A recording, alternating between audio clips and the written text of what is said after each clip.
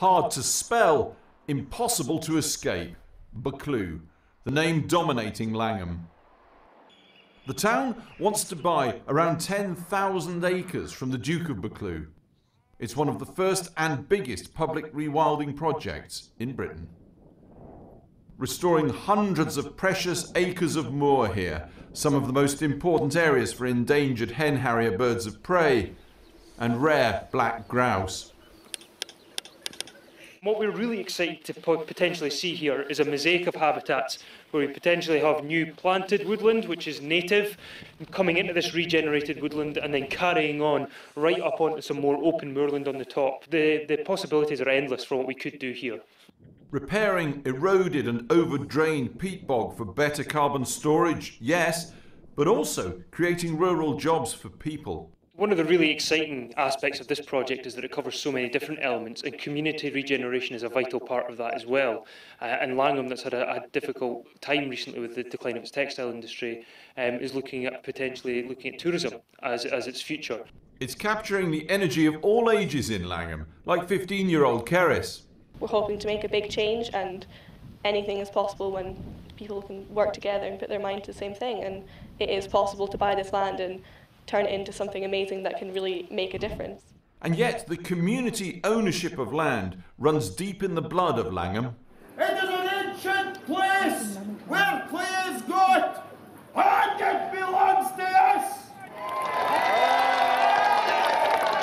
The spectacular annual common riding celebrates that part of the buyout land was once legally theirs. In 1759, when the Court of Session passed the right that the people had to use the common land, and that's where the tradition goes back to. Yet this once common land is also now part of the colossal Buccleuch spread. And now the Duke wants 6.5 million for the buyout, the independently valued price. Ironic, since his family was simply given vast swathes of Scotland by the King. Feudalism alive and well, says author and politician Andy Whiteman. Duke of Buccleuch and their ilk, male aristocrats, have made the laws of this country. They sat in the House of Lords. Women had no vote.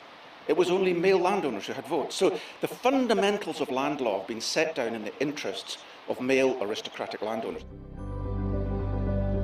The Duke of Buccleuch owns over 200,000 acres in Scotland, 11,000 in England, a castle, 2 mansions, at least 12,000 other properties, paintings by Leonardo da Vinci, Rembrandt, El Greco.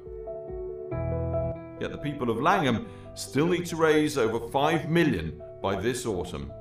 And here we are, this is where the Duke lives. Well, it's one of his places. They call it the Pink Palace, the wonderful Drumlanrig Castle. Well, you can but try. We'll knock on his door. He's an aristocrat. He may invite us in. Hello, anybody home? The Duke's not home then? No, he's not here now. Right, okay. We tried another of his houses. No luck here either. Hello? Hello, am I speaking to the Duke of Buccleuch?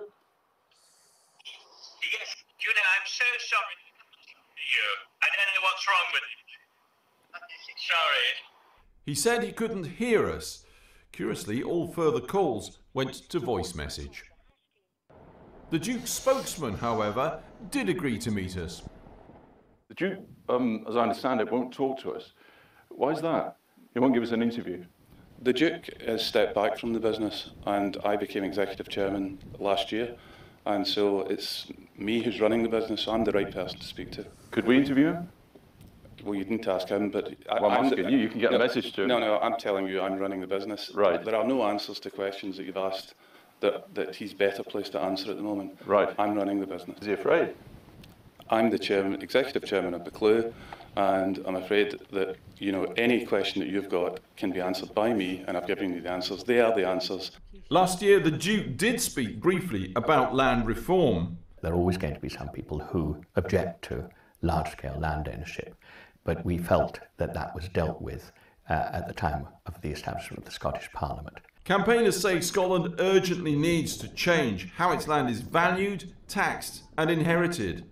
There should be an onus, a burden that Any land that the community needs, that can make a good case for, that they get a compulsory right of acquisition at its economic value. Not its market value, but its economic value.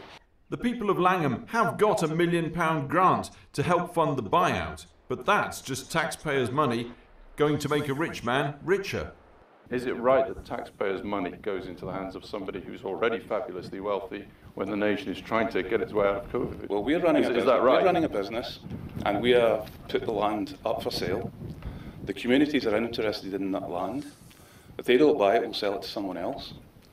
But during COVID, during a crisis, why not just give the people the land? Businesses don't give assets away, and we're not giving it away. Interestingly enough... Well, actually they do. Landowners have frequently in Scotland, as well as in England, given land away, well, haven't they? The Langholm initiative... But they have, haven't they? The Langholm initiative people are very comfortable with the conversations we're having. They're not asking for anything for free. What they're looking for is support to do what they want to do, and Sure. that's what we're doing. But the question I asked is that landowners in Scotland have given land away. Well, that's haven't for they? other landowners. We're running a business.